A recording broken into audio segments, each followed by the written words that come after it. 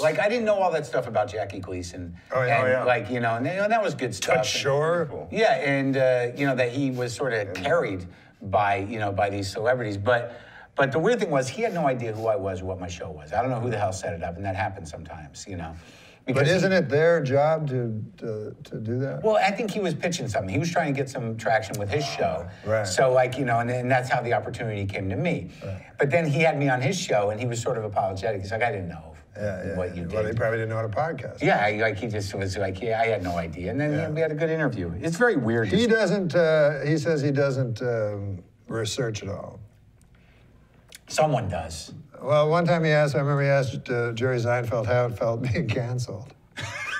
Jerry Seinfeld got mad. Someone throws some questions in front of him.